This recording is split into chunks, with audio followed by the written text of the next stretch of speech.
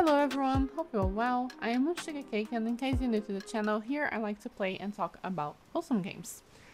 Just a quick tip, everyone has been asking about those thunder swords, so basically if you interact with these swords, you will be struck by a lightning, and if you get an electro for Sakura though, you will finally be able to interact with this sword. It will not strike you with lightning and it will spawn an enemy.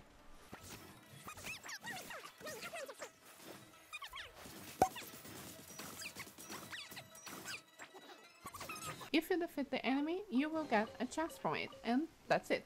Hope that helps, and see you in the next one. Bye!